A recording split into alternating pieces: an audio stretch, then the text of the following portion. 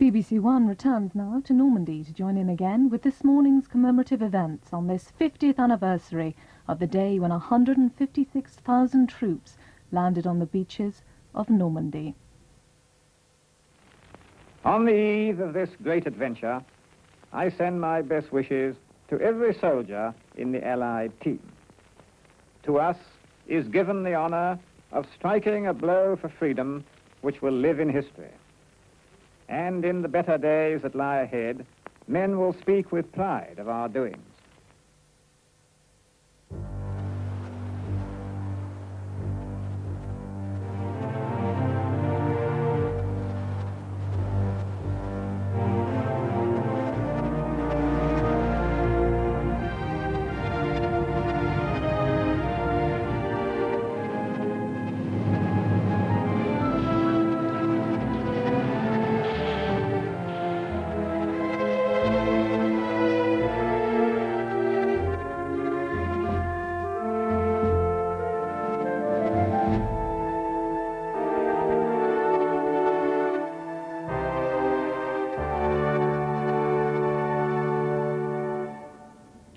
The beaches of Normandy, June the 6th, 1994.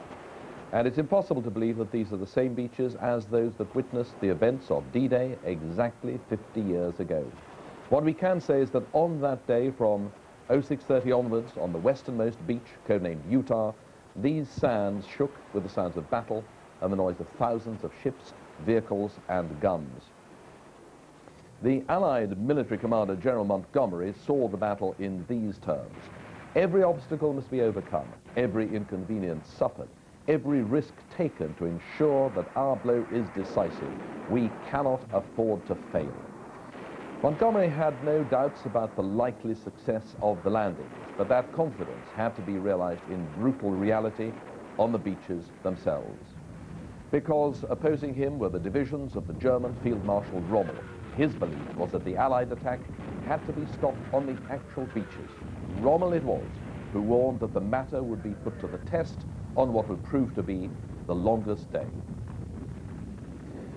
50 years on, today's events along the Normandy coast from Caen to Sainte-Mère-Église mark not only a commemoration of the successful landings themselves, they honor those who died on the day and those who lost their lives in the whole Normandy campaign. For Normandy was, after all, the prelude to the liberation of the whole of Europe from Nazi rule. The sacrifices honored today opened the door to freedom for millions more.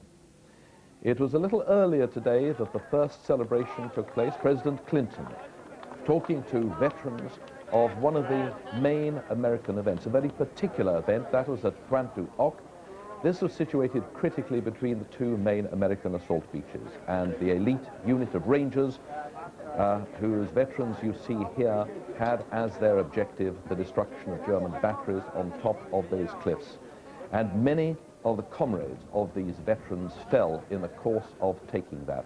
There was a heavy toll exacted by these men and their colleagues 50 years ago. More than half of them became casualties. So these really are a precious band of survivors whom the President is paying tribute. For their part, the Canadians will shortly be holding their own commemoration at their war cemetery at Courseulles. But really the emotional center of this morning's events, the center is the 5 war cemeteries sited near the coast from Ranville to the principal one at Bayeaux. Each will have its own service attended by a member of the royal family, and at Bayeaux, the Queen and President Mitterrand will attend the principal service of remembrance. So the dead will be honored. And then in the afternoon, Omaha Beach, the main US landing area, that will be the site of the big international event attended by all the heads of state of the wartime allies. While here back at Arromanches, we're preparing for the British event under the shadow, as you can see, of the most potent existing symbol of D-Day, the decaying caissons of the Mulberry Harbour. We're now round into the harbour with a landing craft there, and the town is very heavily cordoned off, a lot of security. But at around 4 o'clock UK time, the Queen will round off the day with a review of over 7,000 British Normandy veterans. So it's a day when proper thanks for sacrifice and real gratitude for victory walked decently and rightly hand in hand. Now, the first event of the day took place a good deal earlier. At 06:25, that was HR in 1944, the landings actually began. This morning, at precisely the same time, the flags of the participating Allies, which had been ceremonially embarked in Portsmouth yesterday, arrived in Normandy, quietly trooping ashore here at Arromanches in circumstances very different from those 50 years ago. There are 7 of the flags in each landing craft. This time they were met by the world's press. It was very different 50 years ago. The British and the American flags coming off first, just a short jump into the water. Imagine what it was like when you were jumping into 3 feet or 4 feet. The French flag coming off next, a mild splash. It was very different. And those are the Canadian and the Polish flags marching ashore there. The flags are then handed over from the Channel party to the shore party. That's the British flag being handed over. Next, of course, the American flag. The Channel party stepping back and turning and marching away. Their job completed. And then the shore party, in turn, about to march away. There was actually a crowd. It's not just the cameramen there. The British flag carrier marching off the beach at Arromanches, and all that witnessed by a crowd of people who got up pretty early to see this symbolic commemoration of the actual landings 50 years ago. Rather a lot of people on those stands behind.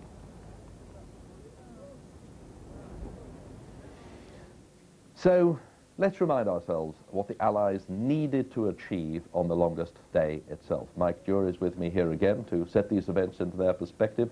What really were the essential objectives, Mike? They had to achieve so much on that first day, John. They had to ensure the success of the greatest military undertaking, combined operation, really in the history of warfare. The objectives for Montgomery's 21st Army Group on D-Day were very ambitious and included the capture of Bayeaux and Caen by midnight on D-Day. In the event, these hopes proved extremely optimistic. The US First Army under Bradley would land in the west on Utah and Omaha beaches, whilst the British Second Army under Dempsey would land in the east on Gold, Juno and Sword beaches. These seaborne landings would be preceded by airborne landings by the US 82nd and 101st Airborne Divisions on the western flank of the attack and by the British 6th Airborne Division on the eastern flank. The aim of these landings, which started very soon after midnight on the 5th, 6th of June, was to secure the flanks of the Allied beachhead so as to prevent the seaborne invasion being rolled up from either the east or the west. The landings on the 3 British beaches were carried out by the 50th Infantry Division on Gold, the 3rd Canadian Infantry Division on Juno, and the 3rd British Infantry Division on Sword. The first troops were ashore on Gold, Sword and Juno soon after 7 in the morning, supported by naval guns and DD, or duplex drive amphibious tanks, which had been launched a great deal earlier, some 2.5 miles offshore. Incidentally, it was the failure of the Americans to get sufficient DD tanks ashore that was to cost them so dear on Omaha Beach.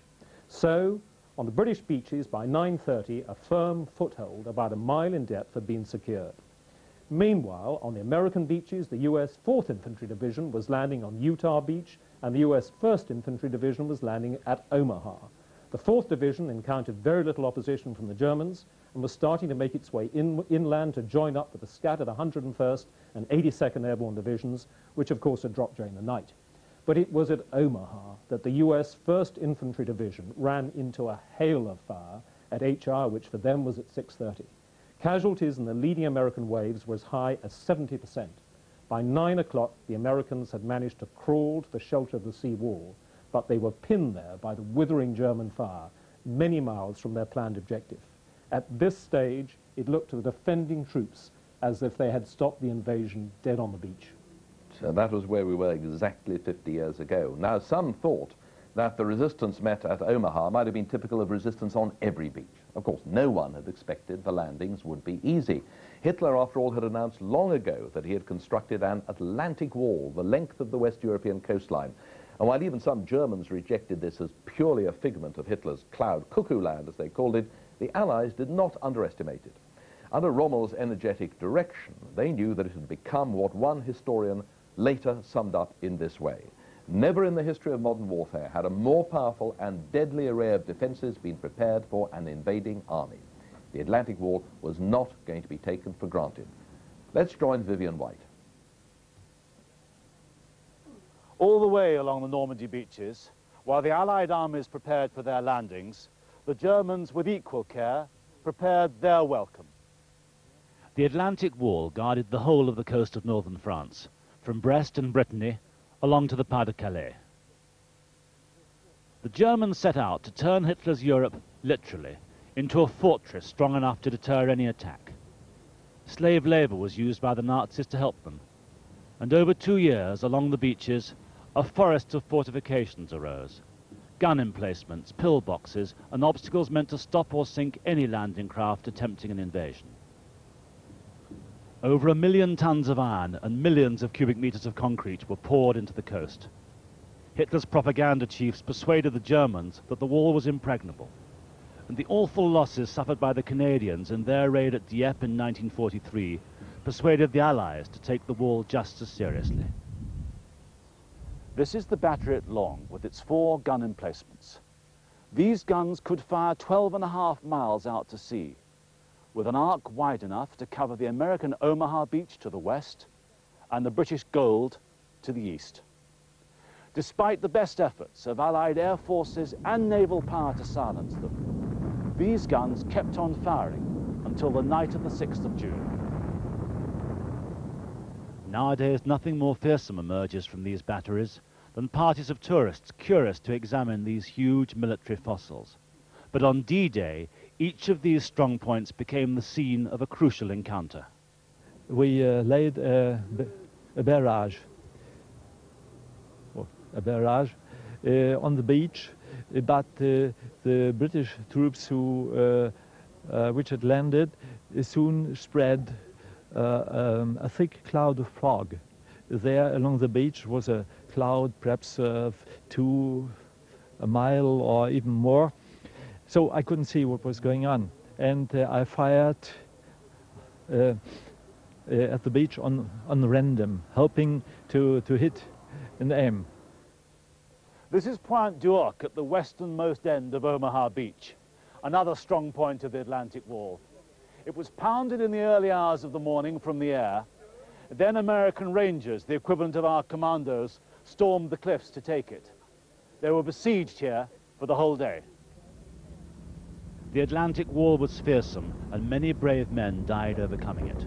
And it had the extra power, not just of steel and concrete, but of a myth 2 years in the making. In the end, the impregnable Atlantic Wall was broken. Broken by the power that the Allies threw at it, from the land, from the air, and from the sea. And I'm joined again by General Farndale and Charles Wheeler. First of all, why Normandy? General Farndale. Well, when the decision was made to cross the Channel, the Allies had to have a port. The Germans knew they had to have a port, otherwise they couldn't get the build-up. The Germans therefore defended the ports. And it's reputed that when General Morgan was planning the crossing, a young naval officer said, "Why don't we take a port with us?" And of course this opened up many more opportunities. They could now choose a more suitable beach, a more suitable exits to the beach, area for exploitation, within range of fighters in UK, plenty of sea for the Navy, and that all came together on these beaches in Normandy, and it proved successful. Charles Wheeler? Germans were very thick on the ground in the Pas-de-Calais. That was where they were going to invade Britain. They always assumed that we would take the short sea route too, partly because of the port, but obviously it was closer. This was relatively undefended at the time of the original planning. And despite the Atlantic Wall? Well, the Atlantic Wall was built up, but it was thin, and it was always much thinner down here than it was up there. The disadvantage, of course, was this was a terrible country to attack in and very easy country to defend, so that after D-Day things got very difficult. So the planners didn't, I think, pay enough attention to the difficulties that would ensue if we didn't break through early, which of course we didn't. That's a later stage in the story. I think we should also say this, after all, was the second front. The first front was fought and had been fought by the Russians for a long time. We shouldn't forget the part they played, should we, General Farndale? Absolutely. Hitler made a major decision of a strategic error in attacking Russia before eliminating the United Kingdom. Therefore, it was inevitably true that part of the German army would be held up on the Russian front wherever D-Day took place. 200 divisions. And 200 divisions, most effective. What would have happened if those 200 divisions had been available here in France? So we should remember, Charles Wheeler, the role that the Russians played. They're not being unreasonable when they say, in a sense, they were part of D-Day. They were the turning point. D-Day was not the turning point in the war. There were two turning points in the war. One was the Pearl Harbor, when the Americans came in, when Hitler declared war on the Americans foolishly, and the other was when Hitler invaded Russia. Those were the real turning points. So that is... later, and I think a lesser turning point. Yes, but so that is why it was an Allied operation, a combined Allied unity at that stage. Let's leave it there. Leave it there for the moment. Thank you very much. Now, the crossing by the fleet, which stretched further than the eye could see, was described by one eyewitness as the most impressive, unforgettable sight. But the seas were very high, and many of the troops aboard were extremely seasick. According to the naval commander, Admiral Ramsay, the total absence of enemy opposition in the air or at sea gave the whole thing an air of unreality. But as they drew closer to the beaches, all that changed. Went out onto the bridge, and as the dawn broke, suddenly there in front of me was the beach that I'd studied so often in photographs. Looking from the deck, all you could see was, on the beaches, a pall of smoke hanging over the whole place, and little landing craft coming off the beaches back to their mothership, and then turning around going in again. Overhead the planes are going in, and the shelling from our big ships is going over. You wondered what would happen to two shells met head on, but they didn't do. And we just plowed on through the water. Our orders were not to stop to help anybody at all, whatever happened. If it was your best pal, you had to leave him. It was an experience never to be forgotten. How the LCA coxswain did a marvellous job in avoiding the stakes and other obstacles that were placed just off the beach to prevent us from landing. And in amongst all that chaos was the gunfire, the shells, the mortar, and they were just fantastic in getting us through.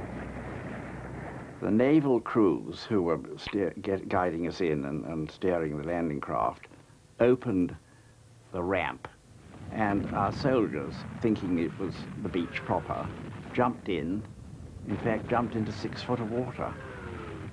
Major Martin, brandishing his airborne bicycle over his head, turned round, and he's a big man, 6'2" or 3" anyway, and an army rugger player, and with a great shout said, "24th, follow me," whereupon he disappeared off the end of the ramp and went straight down. We didn't see anything, not even the bicycle. Nothing was left sticking out of the water. We thought it was the funniest thing we'd seen for years, and all the men, it really helped morale enormously. The ramp went down and we jumped out, and we were about waist deep, which is not too bad. And then we went, as we were trained to do, we went hell for leather across up the beach. And then crash. And the guns opened. People started going in, and the thing was completely obliterated. There was a lot of noise and confusion, and by that I mean there was enemy mortar and shell fire coming down, and machine guns firing down the beach, and but we made it to the dunes at the far side. We lost 2 people on that, but apart from that, the rest of us made it. Well, my first reaction was to say to myself, by gum, there isn't much room here. This is a narrow beach. And then a young lieutenant came to me and jumped down beside me, and he said, "It's all right for you, Padre. You've got faith. But there are a lot of us here. We haven't, and it's hell." There's an element of shock, really, about going into action for the first time. There's no doubt about that. You see your first dead Brits, as opposed to the enemy. You see your enemy dead. You don't want to go to sleep. You're all the time alert. We were bumped into by numbers of patrols all through the night. But when you have a quiet moment, and I had to go around and make sure that everybody's in the right position and so on and so forth, about 3 in the morning or something like that, you get your head down. I think probably everybody, although they might not admit to it, probably say a prayer of thank you to somebody.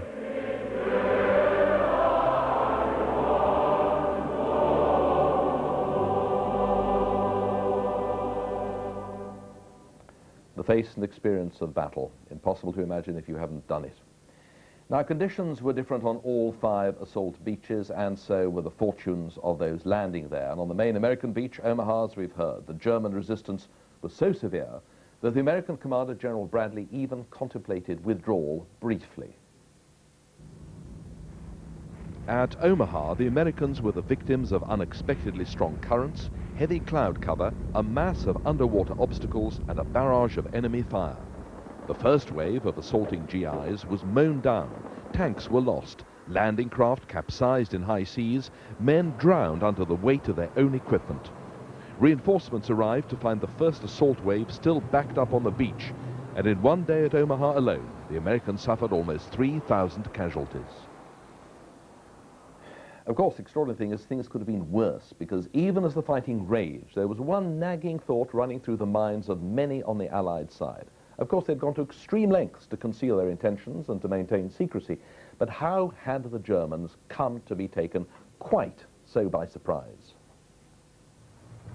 As the Allies landed in Normandy, it became clear that the deception planners behind Operation Fortitude South had pulled off one of the greatest military contricks of all time. Guided by what Ultra told them about German thinking, and by the coordinated use of dummies, double agents, and false wireless traffic, the Germans were duped into piecing together this map of a vast phantom Allied force, commanded by General Patton, preparing to invade the Pas-de-Calais. Until the 3rd week of June, the Germans continued to believe the main assault would hit Calais. They thought the Normandy landings were a diversion. The fear that the Pas-de-Calais was coming any minute remained very, very lively and very limiting on their activity. I think it might be said, really, that the deception plan was more useful after than before. Of course, their major anxiety had now been removed. There was a Normandy landing, as well as what they still expected, a Pas-de-Calais landing.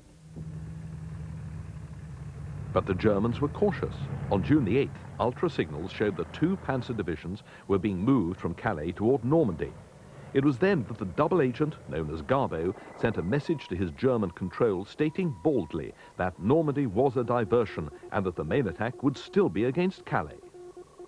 More or less was lecturing the German High Command and Hitler in person as to what they ought to do. It was a staggering piece of impudence, really, and how he got away with it was one of the great miracles, I think, of the whole thing. Within a few hours, Bletchley confirmed that the order had been countermanded. In any event, half the tanks turned back. Quite by chance, the Germans had in fact changed their codes on June the 6th. For 48 hours, Ultra went quiet. From the morning of the 8th, we broke the most valuable and the most talkative of German Air Force keys, which was the key they used for liaison between the German Army and the Air Force. This told the Allies a great deal about the state of German plans and reinforcements, and what the resistance couldn't know, where they were being put. And then it located the HQ of Panzer Group West, where the German counterattack was being planned. The actual hotel in the town and the position on the map came in Ultra in the morning of 10th of June. And on the afternoon of the 10th of June, that headquarters was totally destroyed by a bomber command. And the destruction of Panzer Group of West put an end to it. It forced the Germans, finally, though they were gradually being forced onto it anyway, onto the defensive. And they had, from then onwards, to concentrate on holding the beachhead instead of cracking it in the middle. That was its significance. It was extraordinarily ingenious. Now, back here at Arromanches, there's the scene behind me. There's British vessel, landing ship, quietly moored in the middle of the harbour. The weather, as you see, is not bad at the moment. The sea's comparatively flat. And the town itself, which was absolutely buzzing with people yesterday, it's now been heavily cordoned off for the British event later today at 4 o'clock.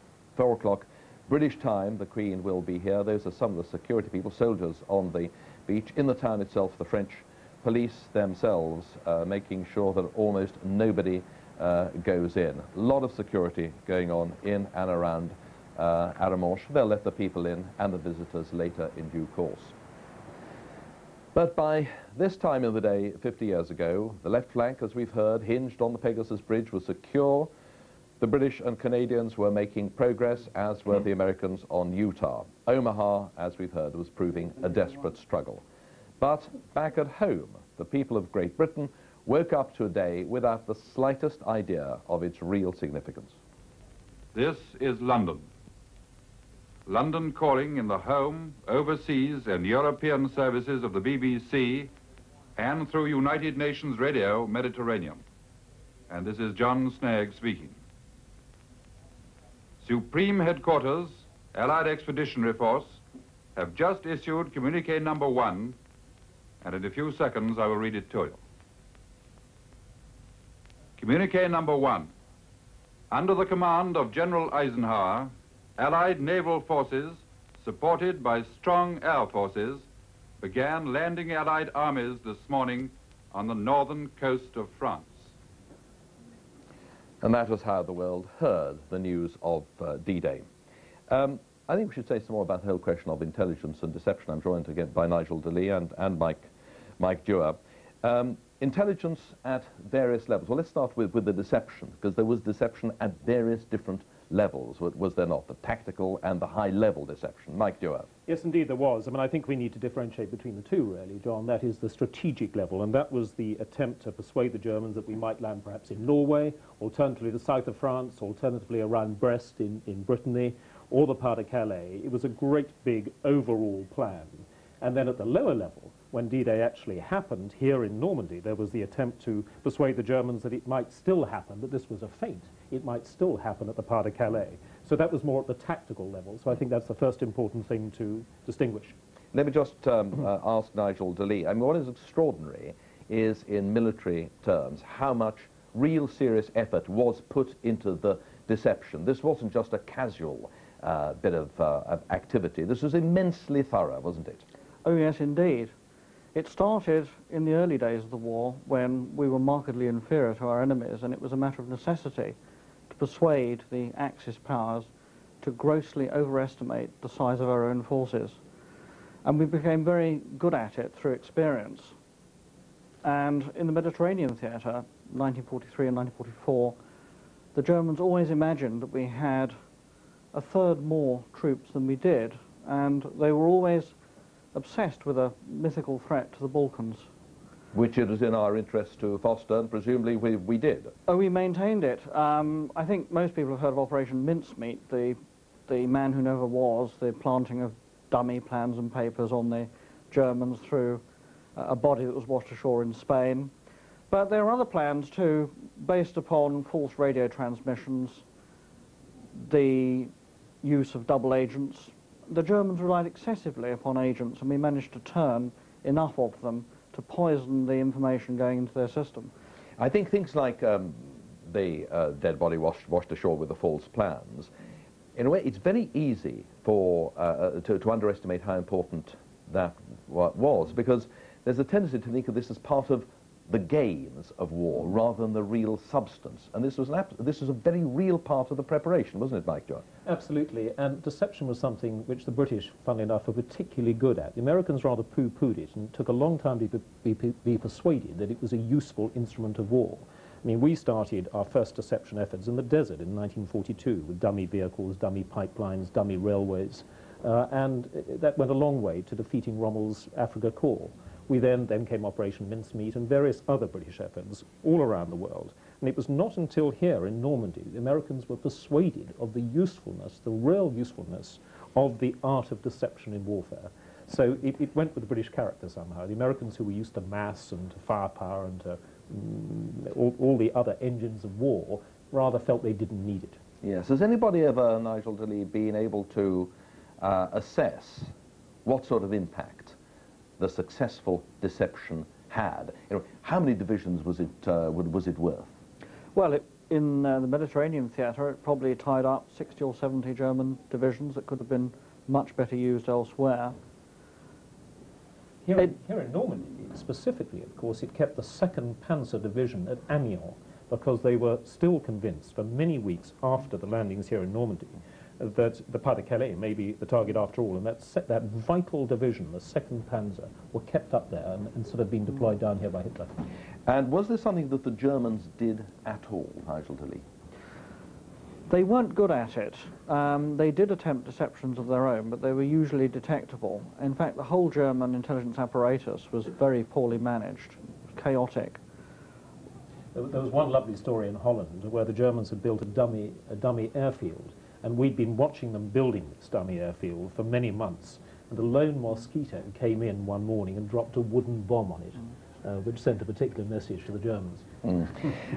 I think one of the other things that is important to remember is how the preparations that took place before Operation Neptune sailed, and of course before the task force actually landed. And one of the extraordinary things was how people actually knew where they were on the beaches when they came to land.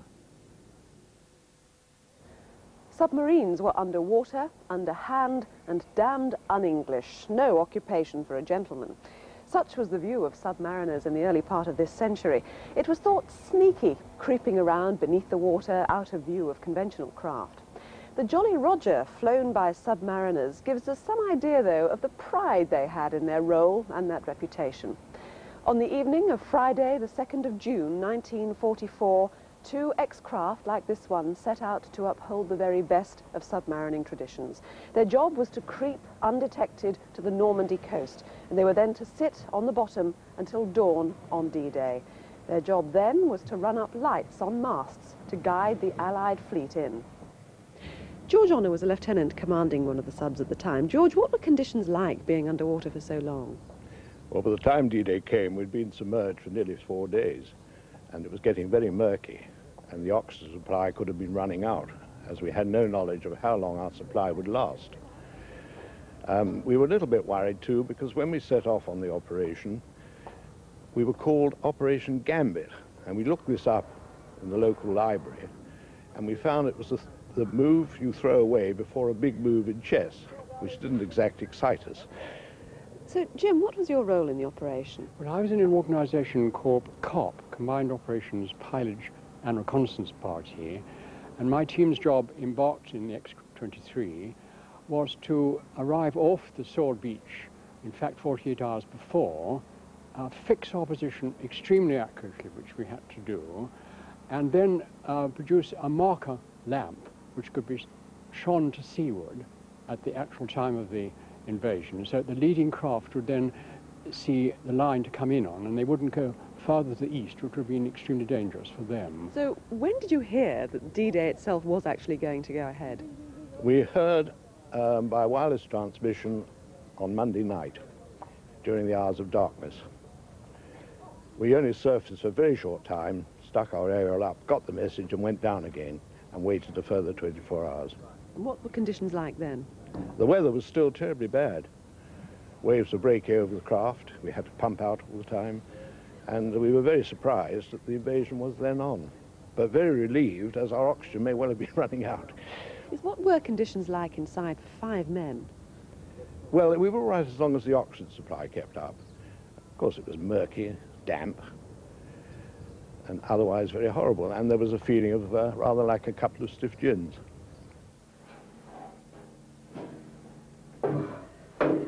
It's only when you climb in one of these craft for yourself you see how cramped conditions must have been for 5 men in here altogether. This is the control room. If they wanted to grab a couple of hours sleep, then they could go there. That's the battery room back there. A testimony to the danger of being an ex-craft submariner in wartime is the memorial here at the Submarine Museum in Gosport. I don't remember ever feeling it was dangerous, but then that is what happens in war. I think servicemen never believe that anything could happen to them. There's some action out here behind us. If you look out onto the horizon, you can see an impressive array of vessels past, of course, way past the Mulberry Harbour, slightly bit, but they look quite impressive. What 5,000, 6,000 vessels must have looked like was absolutely extraordinary. A couple of landing craft coming in there. Mike, do you know, can you guess where they come from? Yes, we can actually see, I don't know whether the viewers can, but we can actually see Fearless right on the horizon, yes. One of our assault ships, one of two, the other is Intrepid. Fearless is taking part in these. That's Fearless on the right on the horizon. Now, coming in now, landing craft from Fearless, and these were used in the Falklands campaign to land vehicles and indeed bring men ashore. And splendidly led by a piper pretty well atop the mast. Absolutely. These have a considerable capacity. They haven't actually ever been used, these particular craft, in an opposed landing. The Falklands landing, of course, strictly was unopposed. The landing craft that came in on the day were, of course, meeting a hail of fire. And the superstructures on these modern landing craft are a little higher, and indeed have such luxuries as glass in them, which would have been dangerous on D-Day. We can't, of course, sadly, bring you what the piper is playing. There are also two buglers standing by the side. So it looks as if this bit of the operation says, there come the bow doors are down, and we may not stay to see what rolls off. But another part of the build-up to the day's events at Aramos. The second bow door is down, and there they are, very close into the harbour, with bits of the Mulberry Harbour, the tide breaking over the one on the left, and the cliffs of beyond Aramos behind. On board the landing craft, that service there is a service by the Royal Marines. And what they're going to do after this is, when the little service is over, they'll scatter their wreaths on the water of Aramos Harbour. It is, John, of course, a very appropriate place for this service to take place. So many men and so many materials came ashore on this very site, didn't they? Yes. And so many men must have died not only in action here, but also just in maintaining this extraordinary artificial port for so long. We'll come back to that little ceremony as it develops. In the meantime, we were talking about the deception side of the Allied activity, but the intelligence, the managing of intelligence, is very, very, very different.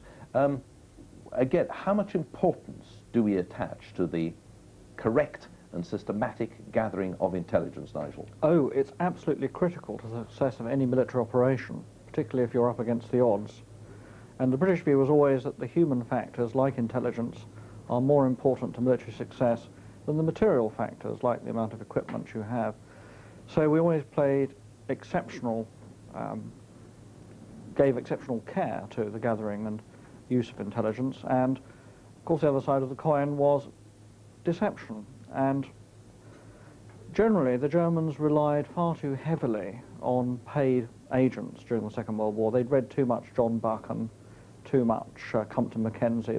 They were romantic in their approach to intelligence, whereas the British were cynical, devious, and highly realistic. Mike, is that fair of our approach to intelligence? I think that's very fair. One good example of that was a German general who was being repatriated. He was seriously ill, and arrangements were made for him to be returned to Germany via the Red Cross.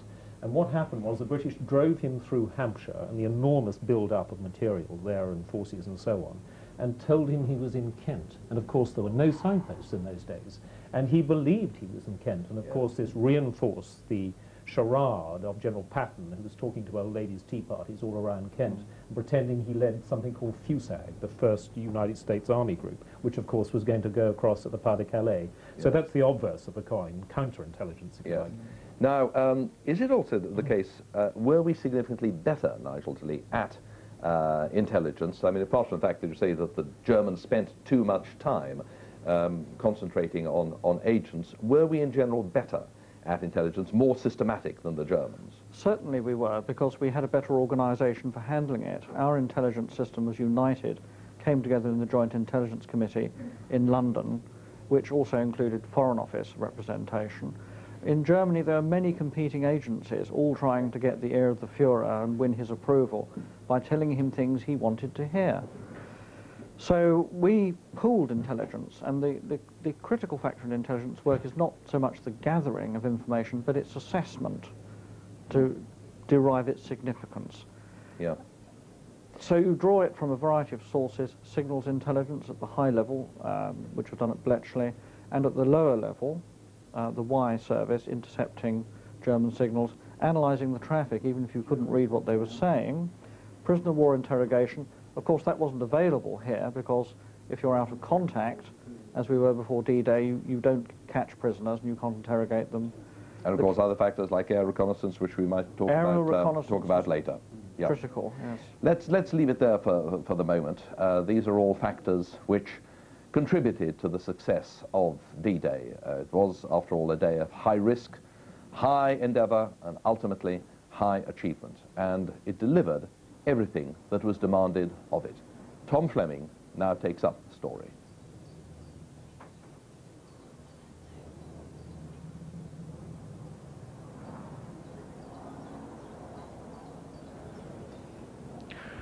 Hard to believe sometimes that across these peaceful, lush fields of Normandy, the ocean of green they call it, 50 years ago, the chaos of the battle for the liberation of Western Europe was engaged.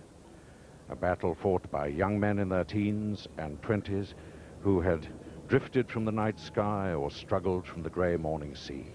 To children, it's history. And to childhood in Normandy, a poet once wrote, is the sweet scent of an apple orchard. The greatest combined military operation in the story of mankind had a cost. It is a cost written in rows of silent gravestones. On one day, D-Day itself, 2,500 on the Allied side were lost. 10,000 if you count the wounded and the missing. By the end of the battle for Normandy in the August, that number had grown to over 200,000.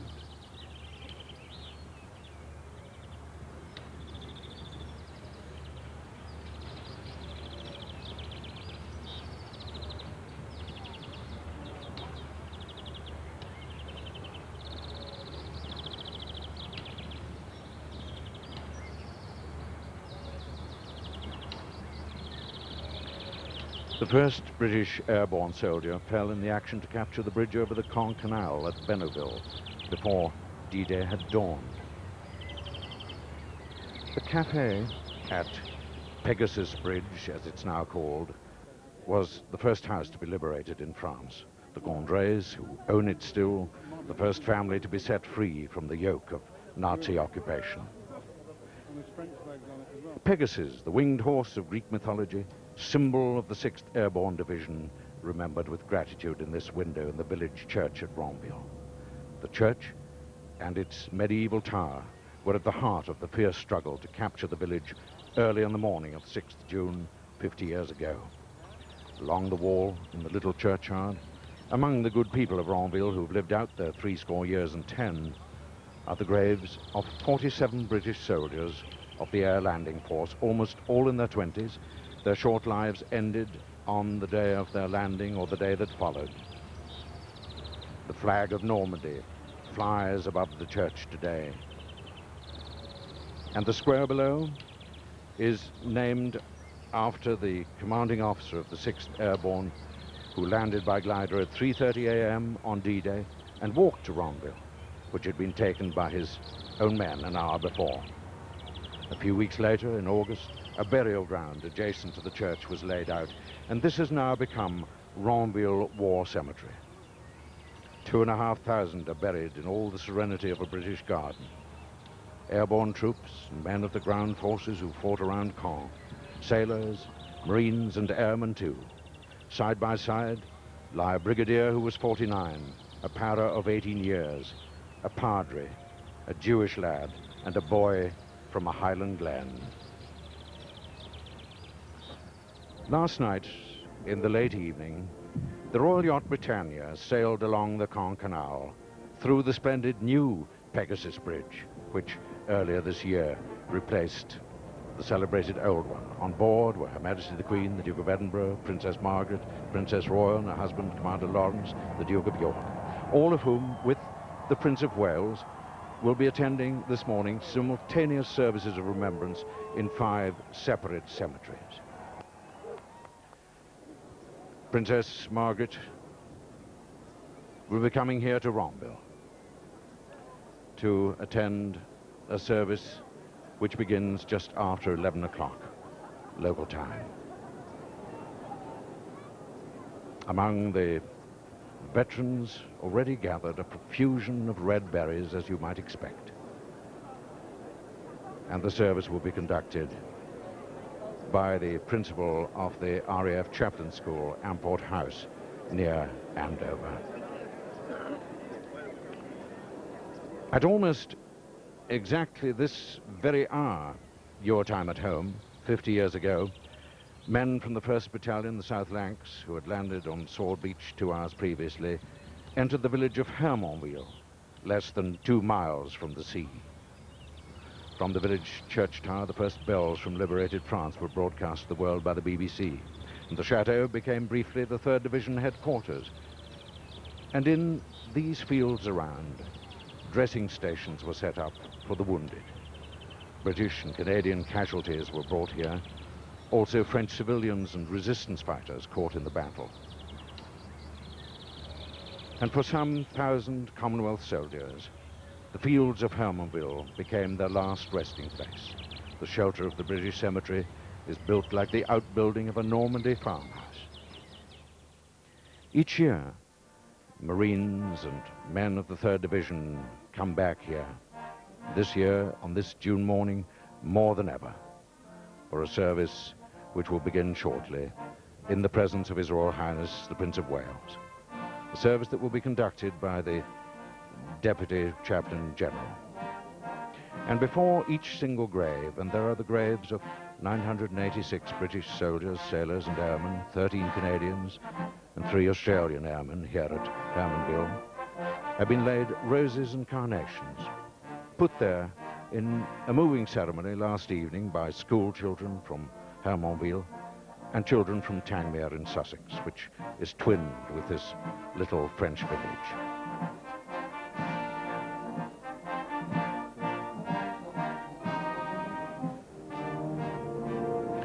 Almost 27 miles due west of Hermanville, on a memorial to the 1,837 Commonwealth soldiers of 50 years ago who died in Normandy and have no known grave, I found these words in Latin. We, once conquered by William, have now set free his native land. Bayeaux, with its famous 11th century cathedral, almost lost in the mist this morning, originally built by William's half-brother, Bishop Odo, was freed at midday on D+1. The memorial designed by Philip Hepworth. It was William the Conqueror's queen, Mathilde, who was long thought to have embroidered the famous Bayeaux tapestry, illustrating the most famous seaborne invasion until our own time. Hitler used it as propaganda to prove the invasion of Great Britain was possible. It was taken to the south of France in 1940 and remained there until 1945. The outskirts of Bayeaux were in Allied hands by the evening of D-Day, and the first British troops, men of the Sherwood Rangers Yeomanry, entered the city on the 7th of June. There was little resistance, and unlike other towns in Normandy, Caen, Saint-Lô, for instance, Bayeaux suffered little damage.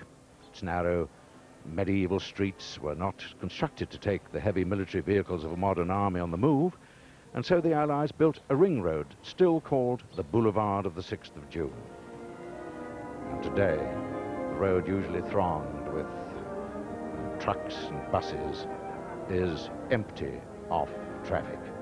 The southwestern section is called the Rue de General Sir Fabien Ware, after the volunteer who came to France in 1915 with the Red Cross and who masterminded the work of the Graves Registration Service and later the Commonwealth War Graves Commission.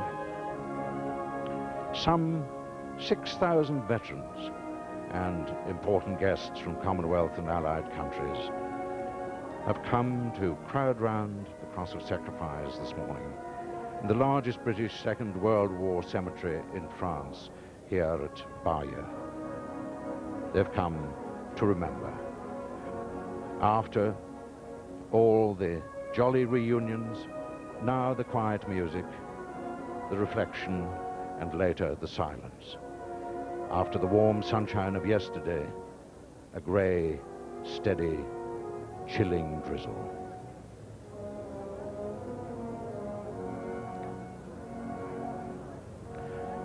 There are over 4,500 graves, almost 4,000 of the British soldiers, Marines, sailors, merchant seamen, airmen too, brought together from the countryside around where the fighting was hard, from the coast 5 miles away, and from dressing stations and field hospitals nearby. The chestnut trees planted as saplings in 1955 speak of the passing of the years, and under the shade of their branches is the band of the Royal Artillery, whose music you have heard.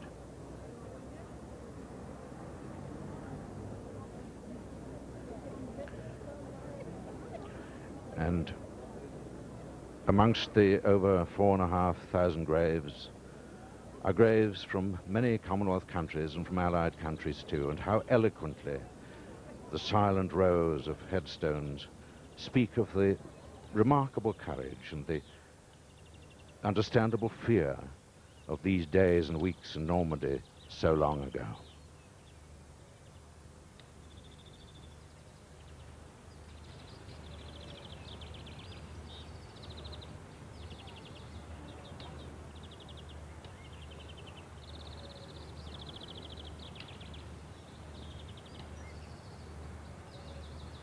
Everyone a proud mother's son.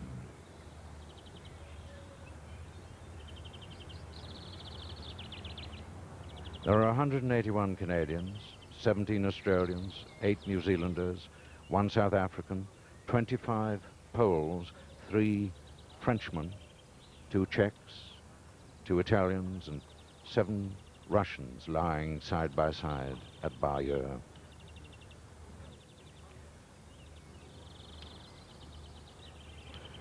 Unknown soldier, but unforgotten. And there are German graves too, 466 of them. 75,000 Germans are buried in the soil of Normandy, some old men by the reckoning of war, not a few mere boys of 17 and a half, children of 12 when the war began. Hans Joachim died 2 days before his 18th birthday.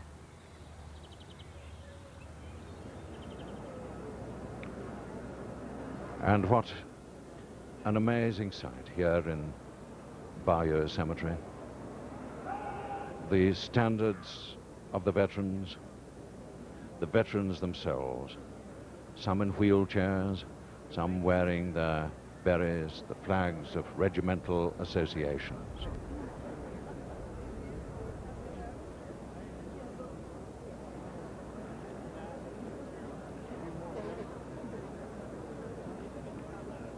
And none seem distressed by the coldness of the drizzling rain. And in the roadway in front of the memorial to the missing of Normandy, there are 2 guards of honor awaiting the arrival of Her Majesty the Queen and President Mitterrand. President Mitterrand has been delayed, and so naturally the Queen is waiting to arrive with the President of France.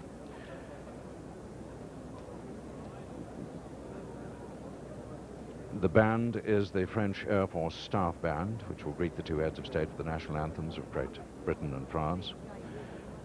From France, officers and men from the Air Force Base at Châteaudun, between Chartres and Tours. They're under the command of Colonel Gallas, and they have their color with them. Vertical tricolor, blue, white, and red, adopted as France's national flag 200 years ago. From the United Kingdom,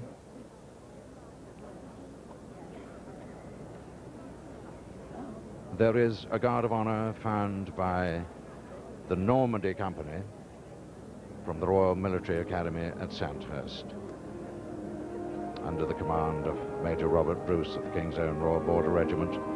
And their colour is borne by Officer Cadet Julius Caesar, to conjure with in feats of conquest.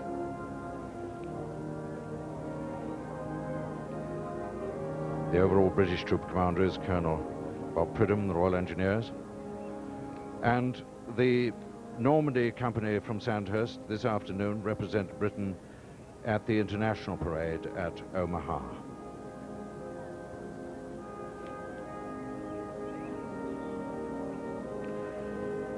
The Queen and President Mitterrand, we hear, will be arriving in some 8 minutes from now. Will then walk down this road, the roadway named after Sir Fabian Ware, who died in his 80s in 1949. All British war cemeteries and the Commonwealth War Graves Commission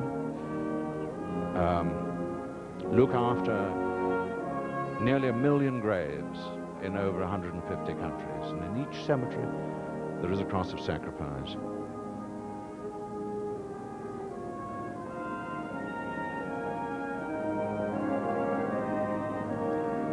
Medals proudly worn, standards proudly held, old friends recognized and remembered. But they're here today to honor those who lie in the graves behind them.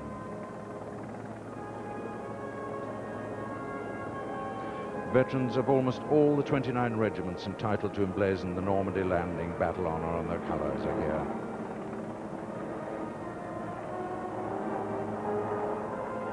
The Sherwood Rangers Yeomanry have 20 representatives, including the Reverend Leslie Skinner, chaplain with the 8th Armoured Brigade, who landed with them on the beaches here.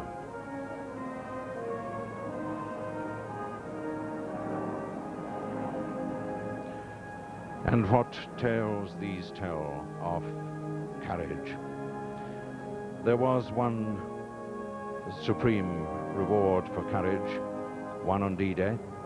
The VC was awarded to Company Sergeant Major Stan Hollis of the Green Howards. But here in Bayeaux is the grave of Corporal Sidney Bates of the Royal Norfolk Regiment, who died at the end of the battle for Normandy, aged 23.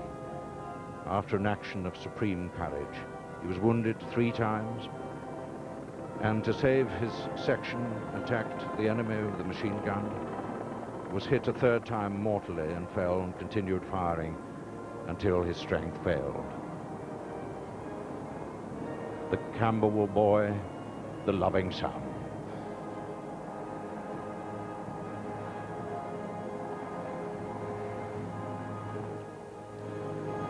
There are Canadians here too, in blue blazers with the maple leaf badge, grey trousers. Canadian veterans came over to London for the unveiling of their own memorial in Green Park last Friday by Her Majesty the Queen.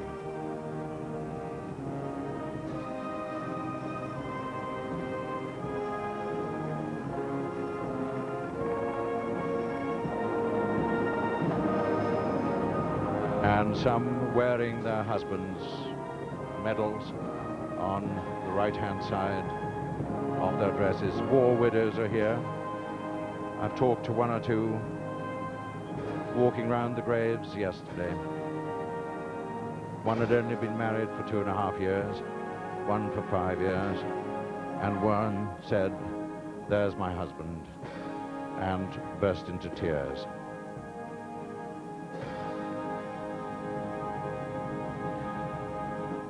As we await the arrival of Her Majesty the Queen here at Bayeaux, Princess Margaret has arrived at Ranville War Cemetery.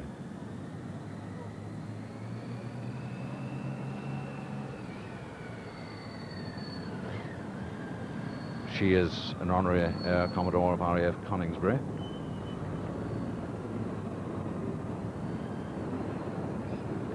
And there again the red berets of the Paras.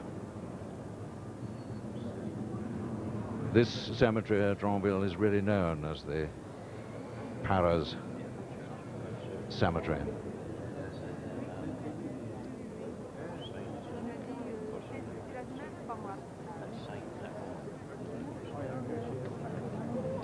Princess Margaret was only 14 on D-Day, but I'm sure she remembers the occasion well. Her father, King George VI, came over to the Normandy beaches just some 8 days after the landings.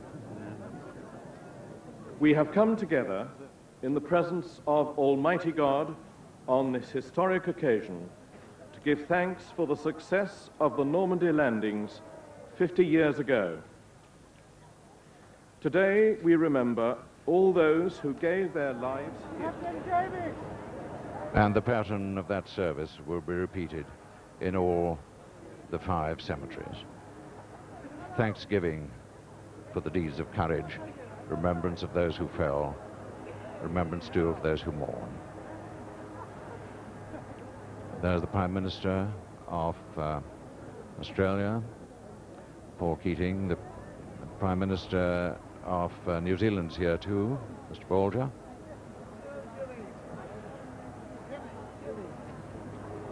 The chiefs of staff are here, parliamentary leaders.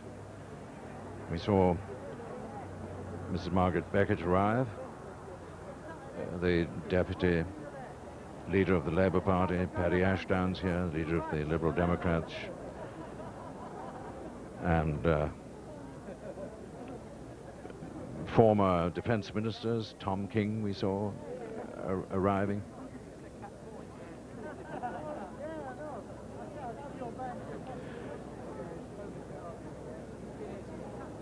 And at Bayeaux here, there will be those with family connections too. Members of the Churchill family, Viscount Montgomery. Churchill, of course, visited Monty's headquarters in Normandy just 6 days after D-Day. And this is the scene at Hermanville. A little cemetery, if you can call it a little cemetery, which contains 1,000 graves. And as you would imagine, in a Normandy field, the cemetery is built in an orchard. The Prince of Wales salutes the cross of sacrifice. And so, all over Normandy, there are these services of remembrance. And there are, indeed, 16 war cemeteries in Normandy, run by 2 groups of gardeners. And you can imagine the problems that they've had and the tempestuous, stormy weather that we've had over the last week. And then yesterday, the day of sun, when all the cemeteries were cleared up and made to look immaculate, as they always are. And today again, the rain and the drizzle, the Macintoshes, worn but not covering the medals.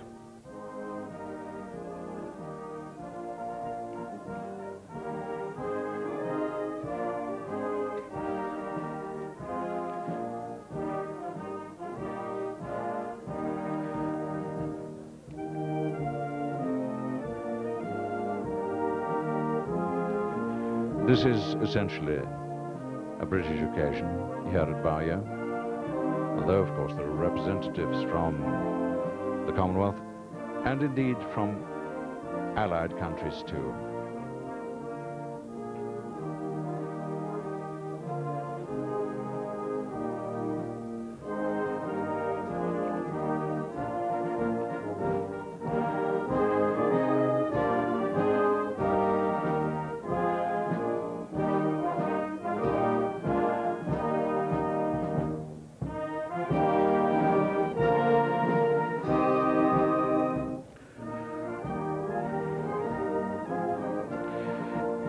We now believe that President Mitterrand has arrived along at the end of the road. His helicopter's here, and when Her Majesty the Queen and he meet up. Then they will walk along to the cemetery here where all these veterans are awaiting her presence eagerly. She came here 10 years ago for the commemoration of the 40th anniversary of the landings. The Royal Artillery Band, under the direction of Major Terry Davis, plays beneath the chestnut trees.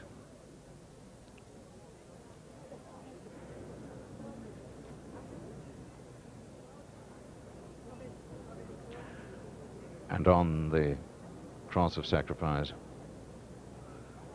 the Queen and President Mitterrand will both lay a wreath in memory of the fallen of both countries, because of course we're remembering too all the brave French resistance fighters who laid down their lives in the same cause.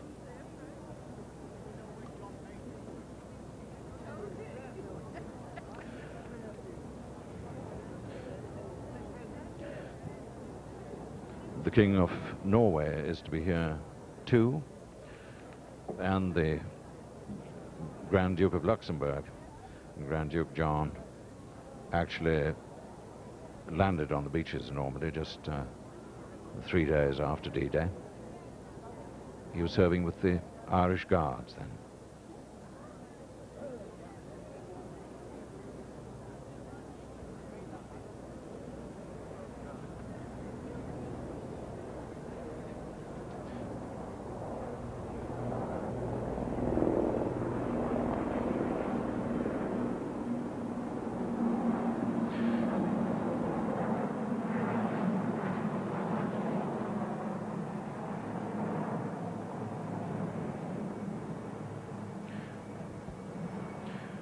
And so, while we await the beginning of the service here in Bayeaux, so we join the service in Ranville.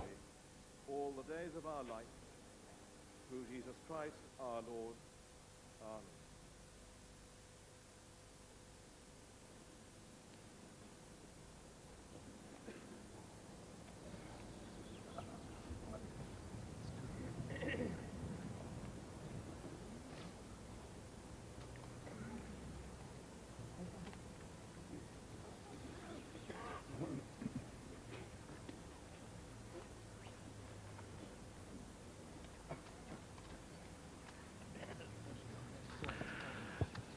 And in the cemetery at Ranville, Princess Margaret lays a wreath.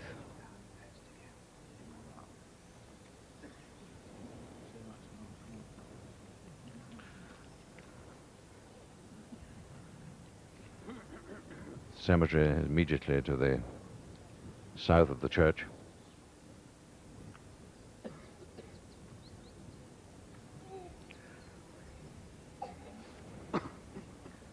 After this it was noised abroad that Mr. Valiant for Truth was sent for by a summons. And when he understood it, he called for his friends and told them of it. Then he said, I am going to my father's, and though with great difficulty I've got hither, yet now do I not repent me of all the troubles I have been to arrive at where I am. My sword I give to him that shall succeed me in my pilgrimage, and my courage and skill to him that can get it. My marks and scars I carry with me to be a witness for me that I fought his battles, who will now be my rewarder. When the day came that he must go hence was come, many accompanied him to the riverside, into which, as he went, he said, Death, where is thy sting? And as he went down deeper, he said, Grave, where is thy victory?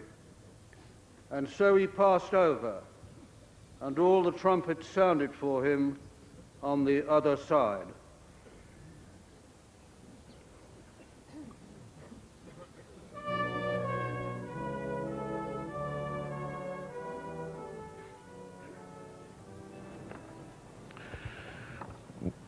words, the Bunyan words that will echo all around these 5 cemeteries in Normandy. Here in another, the little cemetery at Hermanville, Prince of Wales, lays his wreath and turns about.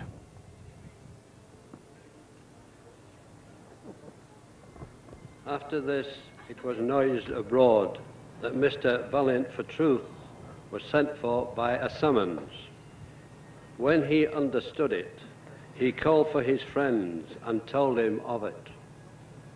Then he said, I am going to my father's, and though with great difficulty I have got hither, yet now do I not repent of all the troubles I have been at to arrive.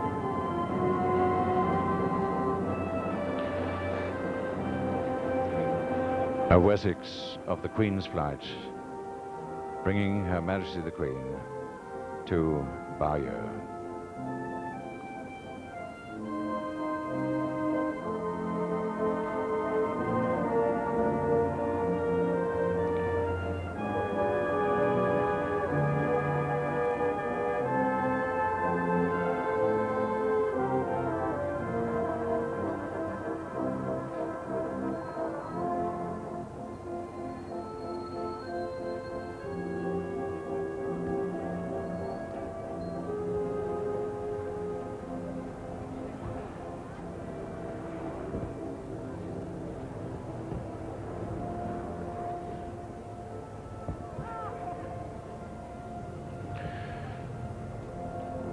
And His Royal Highness the Duke of Kent is greeted at the gates of the cemetery at Bayeaux. The Prime Minister of France, Edouard Balladur, appointed on the 29th of March, 1993. The Duke of Kent, in his role as host here, he is the President of the Commonwealth War Graves Commission, has been since February 1970.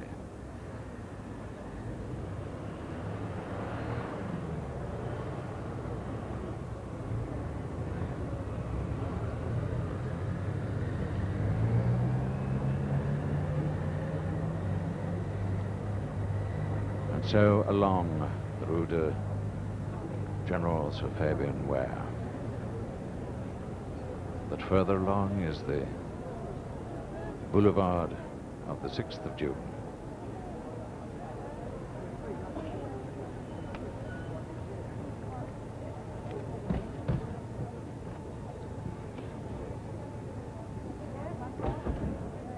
Prime Minister arrives, Mrs. Major.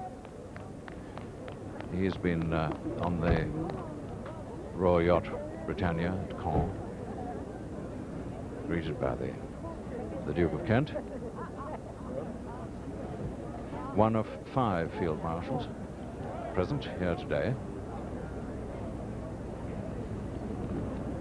Foreign Secretary, Douglas Hurd. Prime Minister was a child of 14 months when D-Day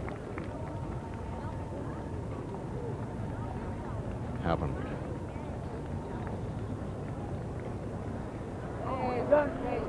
And so they move up the cemetery.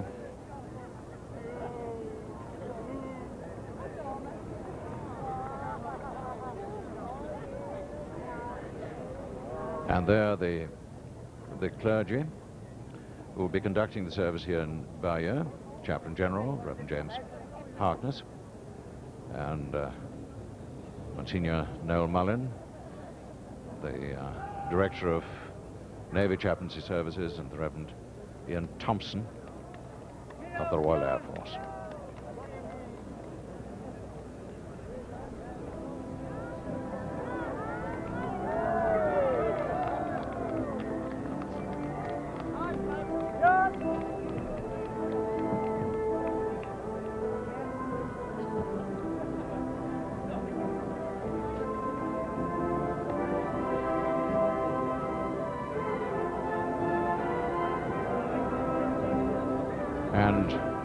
walking along the road despite the rain and the drizzle and the chillness of the day.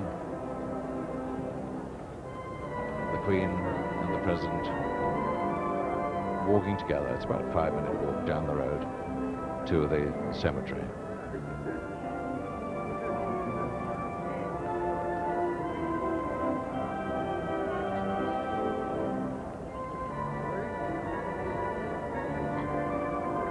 There's Her Majesty. President Mitterrand on the left.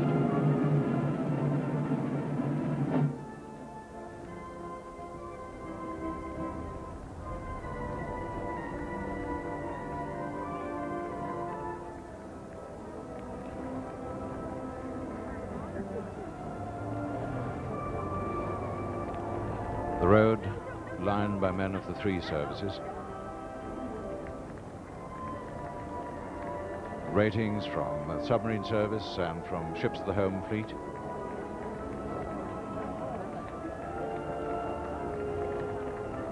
Men of the 3-6 Regiment Royal Engineers and RAF men from the United Kingdom and from Germany.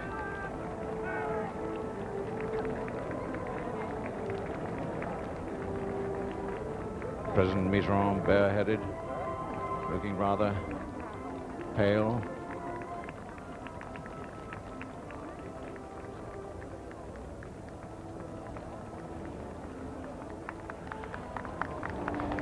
Duke of Edinburgh is also here.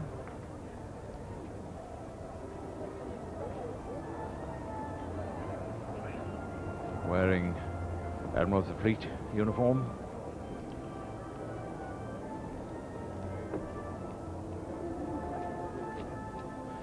Duchess of Grafton there, and Lieutenant Colonel Blair Stewart was in the Queen's equerry.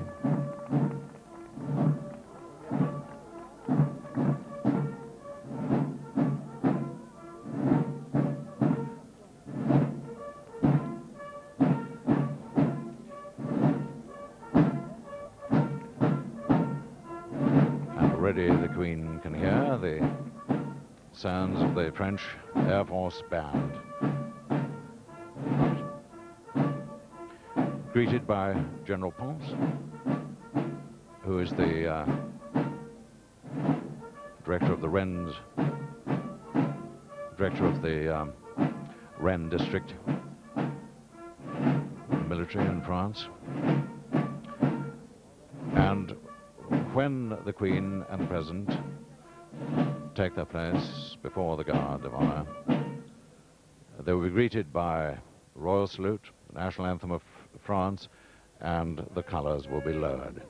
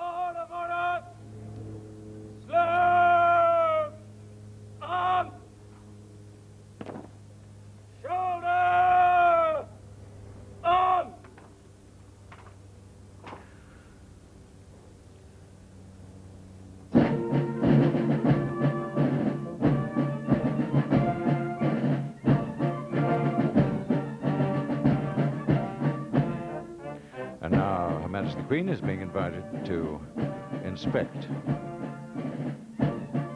the two Guards of Honor. She's joined by President Mitterrand,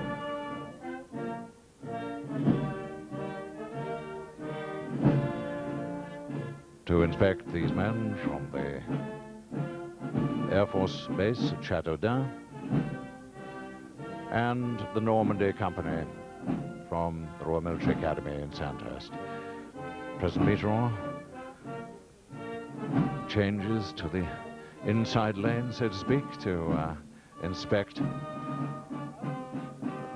the British Guard of Honor.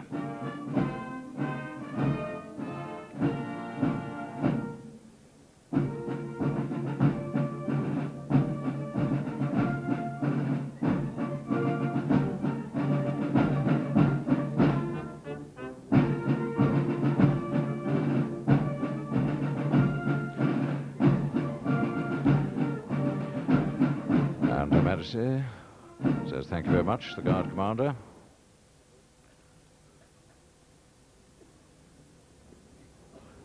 And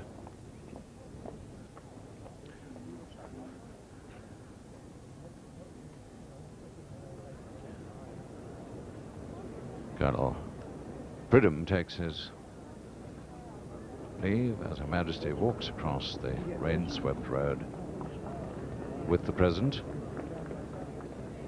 to the entrance to the cemetery.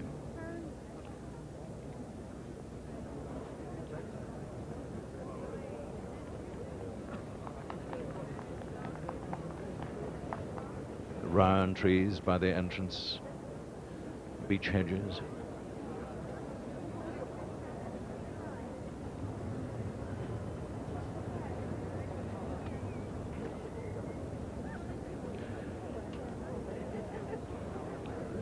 The Queen introduces her cousin, the Duke of Kent, who is President of the Commonwealth War Graves Commission, escorts them both in. And now we're on British soil. And Malcolm Rifkind is the chairman of the Commonwealth War Graves Commission, as Secretary of State for Defence. Air Chief Marshal Sir Joseph Gilbert has been Vice Chairman of the Commonwealth War Graves Commission since 1993, and David Kennedy is Director General of the Commonwealth War Graves Commission since January last year. Joined the Commission in 1969, 25 years ago. And so at last the veterans can see the Queen and the President as they move up across the green grass so lovingly preserved in face of all the thousands of feet that have trampled over it in recent days. Bayeaux has been full of veterans. The Queen is met by the Chaplain General, Reverend James Harkness, Monsignor Noel Mullin, Director of Navy Chaplaincy Services, Roman Catholic Chaplain, Royal Navy, and the Reverend Ian Thomas, the Senior Chaplain at RAF College in Cranwell, Lincolnshire. The last two will lead the prayers in the service. And it's a service in which we shall be doing three things. We shall be acknowledging all those who by sea, land and air took part in the great endeavour which has entered our history as D-Day.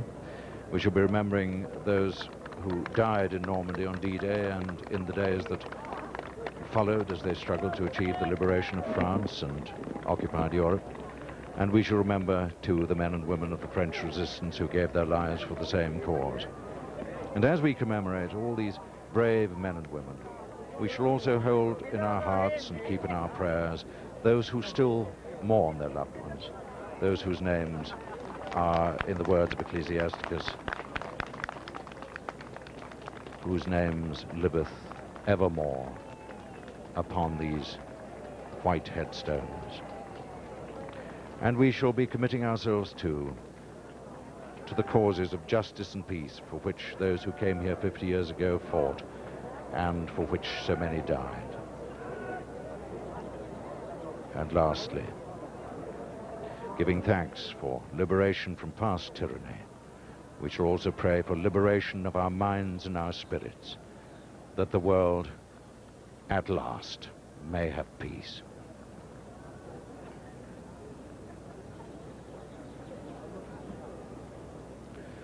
Service will be conducted by the Chaplain General. The first Church of Scotland chaplain to hold that senior chaplaincy appointment, Chaplain General to the Forces.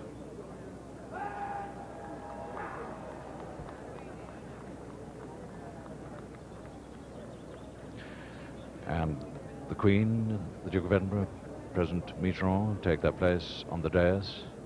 The clergy bow and move to their dais, from which they will conduct the service. A service which begins by an introduction by the Chaplain General.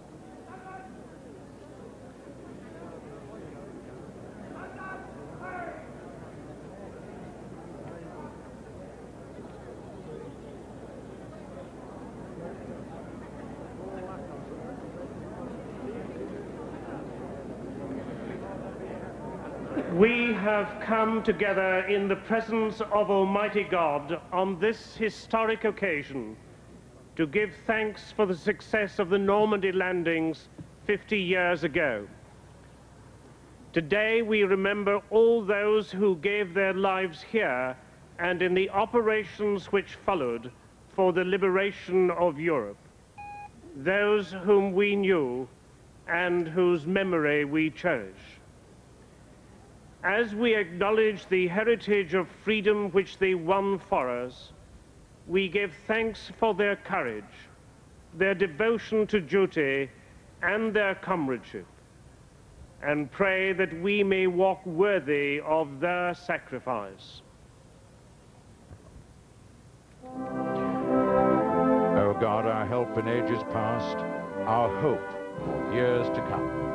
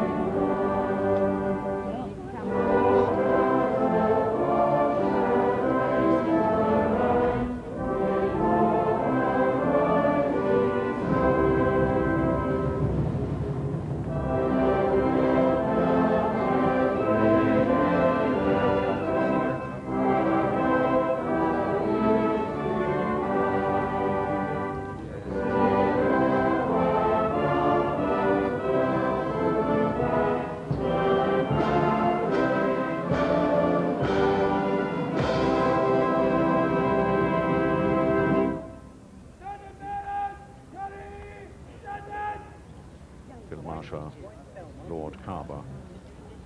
Let us remember before God and commend to his safekeeping those who laid down their lives in the cause of freedom, justice, and peace.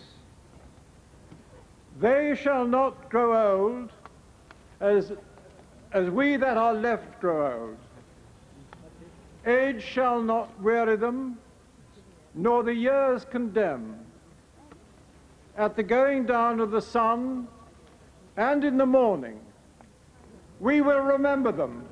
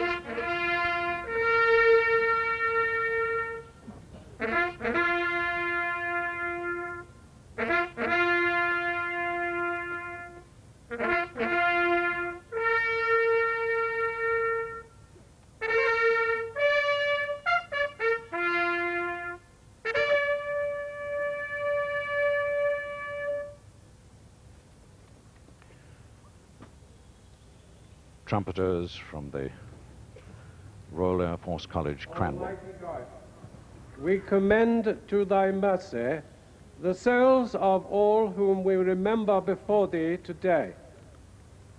Grant that they may ever be an example and inspiration to us, and that we may serve thee faithfully all the days of our life.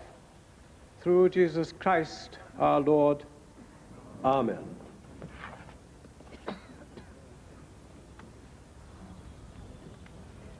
Reverend Kenneth Ward served in minesweepers, sweeping the pathway in for the ships to the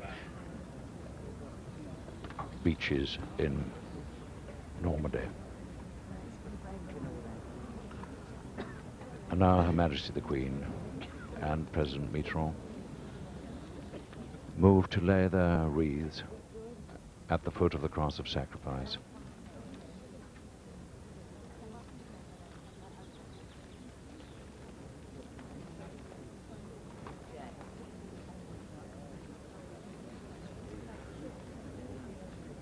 And together they lay their wreaths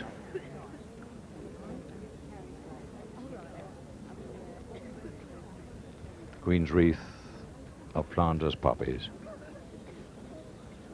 They bow and return.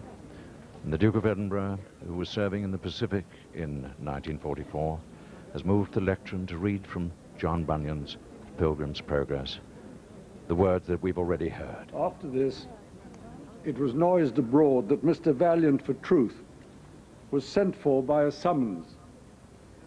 When he understood it, he called for his friends and told them of it. Then he said, I am going to my father's, and though with great difficulty I've got hither, yet now do I not repent me of all the troubles I have been to arrive where I am. My sword I give to him that shall succeed me in my pilgrimage, and my courage and skill to him that can get it. My marks and scars I carry with me to be a witness for me that I fought his battles, who will now be my rewarder. When the day that he must go hence was come, many accompanied him to the riverside, into which as he went he said, Death, where is thy sting? And as he went down deeper he said, Grave, where is thy victory? So he passed over, and all the trumpets sounded for him on the other side. What a movingly apt reading. Praise my soul, the King of heaven, to his feet thy tribute bring.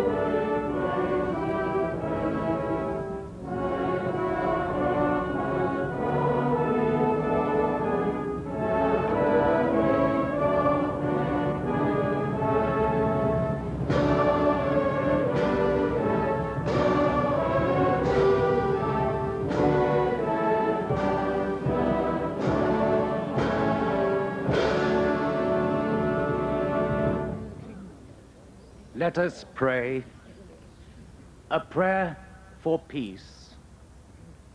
Almighty God, from whom all thoughts of truth and peace proceed, kindle in our hearts the true love of peace, and guide with thy pure and peaceable wisdom those who take counsel for the nations of the earth, that in tranquility thy kingdom may go forward, till the earth is filled with the knowledge of thy love, through Jesus Christ our Lord.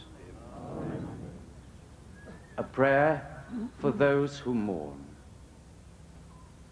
Almighty God, Father of all mercies, and giver of all comfort, deal graciously, we pray thee, with those who mourn, that casting every care on thee, they may know the consolation of thy love. Through Jesus Christ our Lord.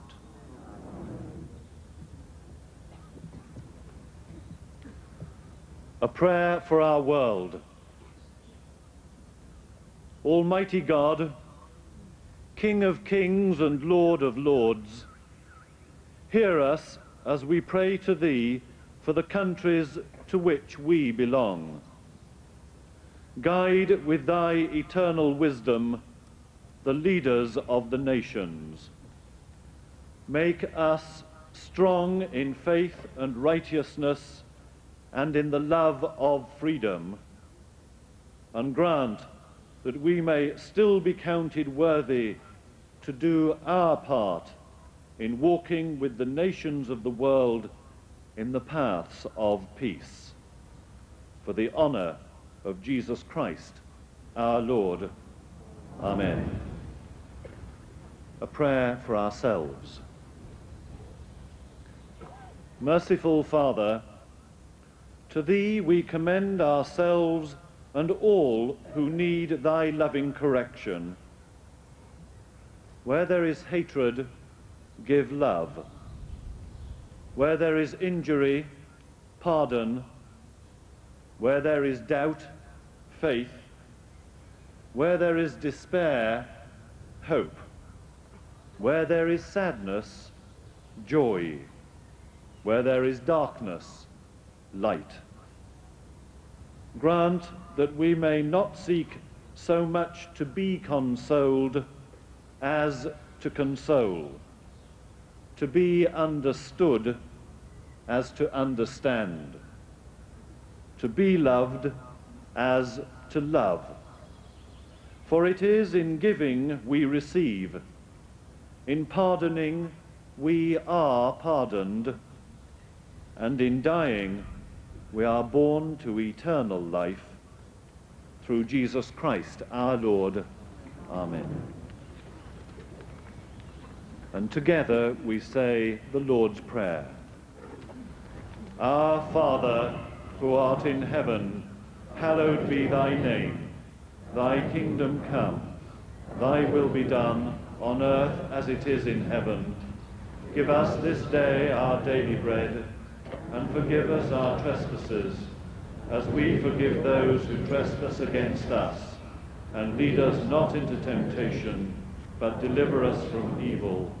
For thine is the kingdom, the power, and the glory, forever and ever. Amen.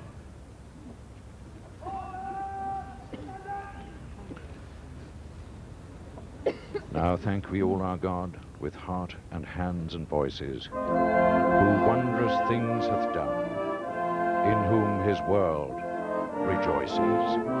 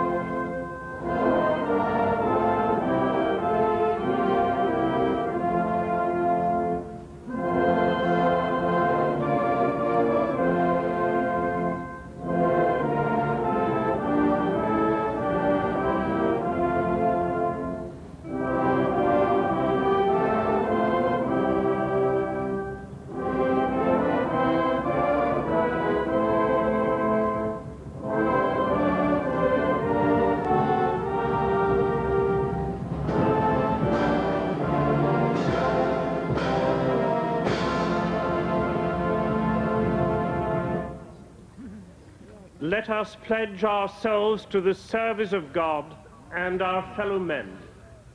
We say together, Lord God our Father, we pledge ourselves to serve Thee and all mankind in the cause of peace, for the relief of want and suffering, and for the praise of Thy name. Guide us by Thy Spirit, give us wisdom, give us courage, give us hope, and keep us faithful now and always. Amen. God grant to the living grace, to the departed rest, to the Church, to the Queen and the Commonwealth, the President and people of France, and the leaders and peoples of all nations, peace and concord, and to us and all his servants, life everlasting. And the blessing of God Almighty, the Father, the Son, and the Holy Spirit be with you and remain with you always. Amen.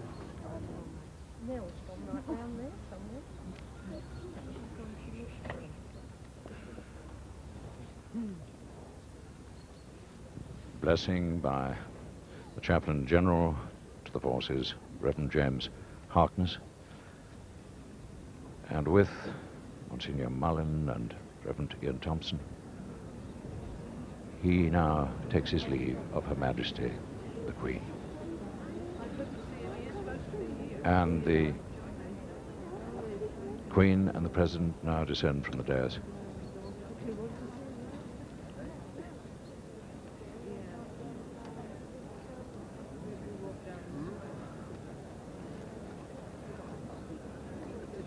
And before she leaves the cemetery, she has two, of course, important things to do. To sign the visitor's book,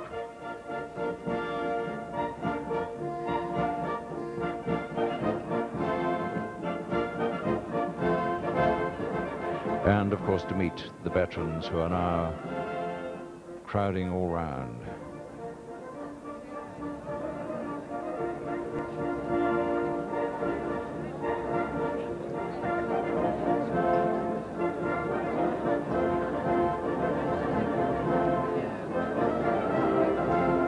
The Queen and the President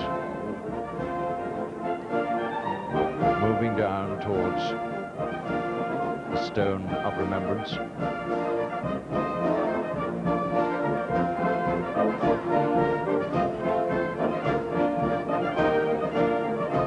Young soldiers desperately trying to keep the pathway clear for Her Majesty.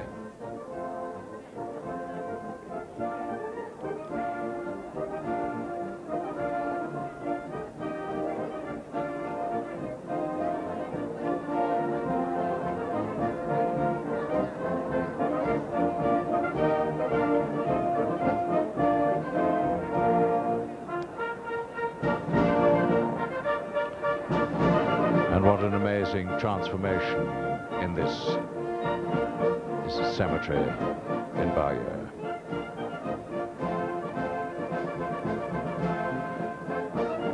And now Ian Nelson, the senior head gardener here at Bayeaux. His father served in the Royal Marines, the Far East. Jonathan Reeve, Monsieur Patrice Couture, French gardener, and Monsieur Richard Moss, the tall chap on the right there. But she's speaking to Ian Nelson, I've no doubt saying, what a mess we're making of your beautifully kept cemetery with all these thousands of people tramping over. Monsieur Moss, on the side, celebrated his 50th birthday last Friday and joined the commission 36 years ago when he was 14. He is based at Albert on the Somme, looking after these thousands of graves, mostly First World War graves, that multitude of silent witnesses to the desolation of war. And now the Queen and the President will sign the visitor's book, something which so many people who visit the cemeteries do. In fact, there are all sorts of inscriptions here at Bayeaux that I've seen. They gave so much and will be remembered. The world mourns for you, but we never learn. We love you for all you did for us. A French girl wrote, Si jeune, so young, pourquoi faire la guerre? Why make war? Sad and proud to have landed, a veteran from Australia wrote. Came back, as I said I would, wrote another veteran. Waited 50 years to find my father, wrote a loving son in May 1944. May 1994, 50 years after his father had come to these beaches. Ou ne vous oublie pas, we will not forget you. Was it worth it? Wrote one visitor. And another replied underneath, yes, but thank you. Doesn't seem enough. Duke of Kent now adds his name to the visitor's book.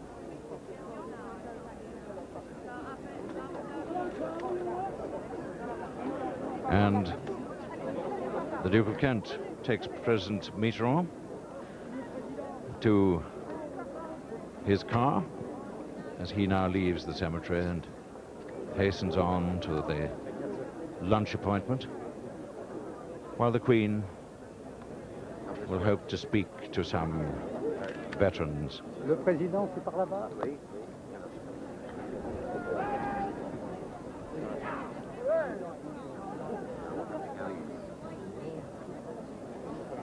We'll have to get in there, brother.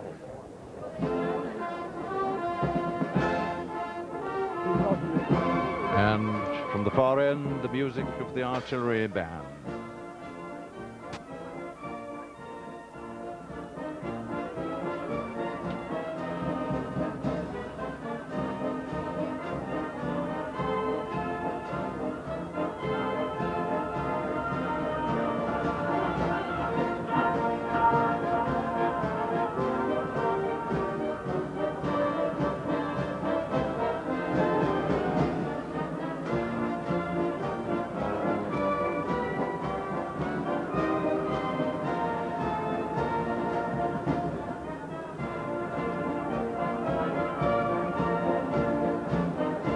So, for British people, a proud day with thanksgiving mingled with sorrow.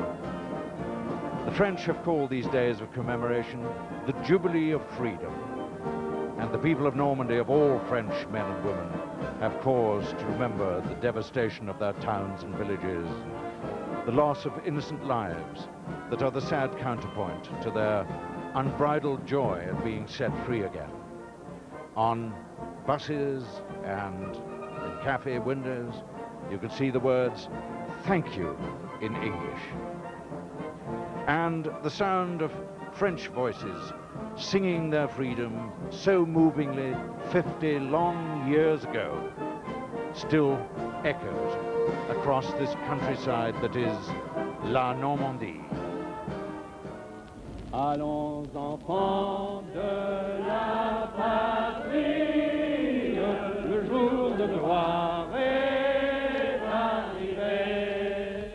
Contre nous de la tyrannie, l'étendard sanglant élevé, l'étendard sanglant élevé.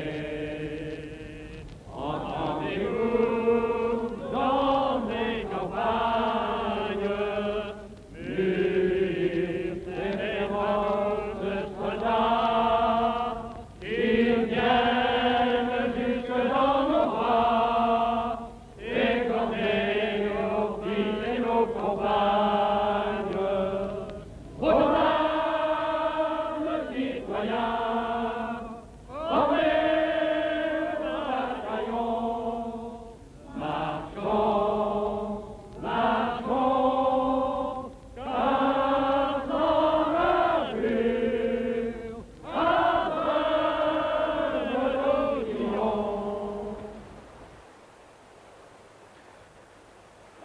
For many years, on the cliff tops of Normandy, High above the sea, among the wreckage of war, there stood a notice, was a sort of simple epitaph. Here opposing soldiers breathed the same air. The battle in its chaos has united them for eternity.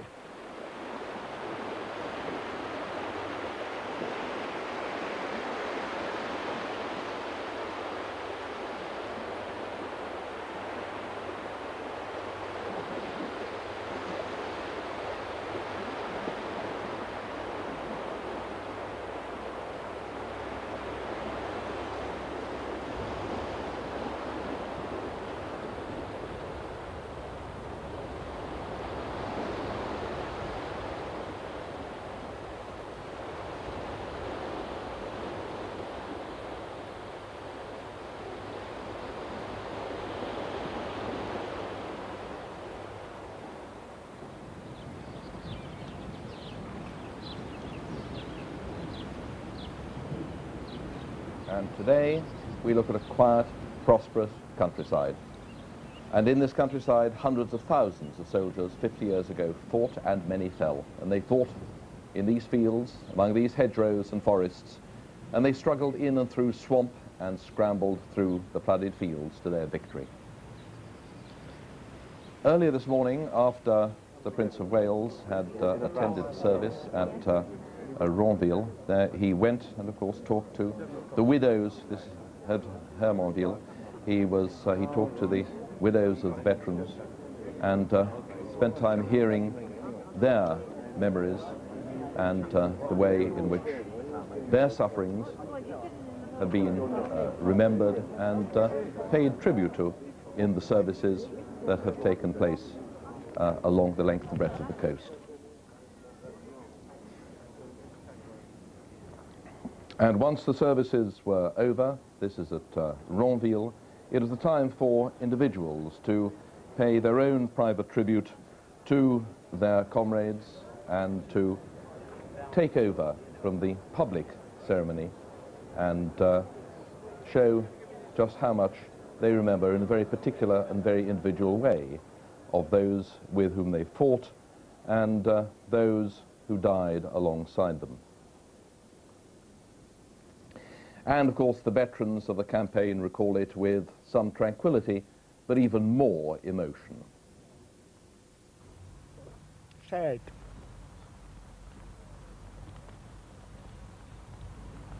Very sad. Good friends, good comrades. And all right, we're lucky ones. I find above all, it reminds me of the enormous commitment of people of my own age in their 20s in 1944, who gave so much in order to liberate France and free the world of tyranny and the Nazis. Very emotional, really, remembering all those people there so long ago. You don't want it to be a celebration, just want it to be a commemoration.